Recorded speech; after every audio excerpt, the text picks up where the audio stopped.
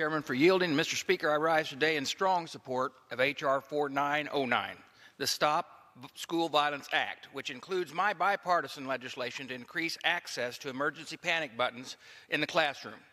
I want to thank Mr. Rutherford for his bill before us today, and my friend from Illinois, Mr. Snyder, for partnering with me on the school safety language we had included in this bill. As a father and a grandfather, I know firsthand how important it is that our nation's children have a safe environment to grow and learn. As a former first responder, I know that response time is vitally important during any emergency situation. This bill makes it much easier for schools to increase their security and provide life-saving technology to contact first responders immediately when violence or any other emergency occurs. We already have panic buttons to protect our investment at our banks. Well, there's no greater investment in the country than our children. We should be doing the best to protect them too. And this legislation is a step in the right direction.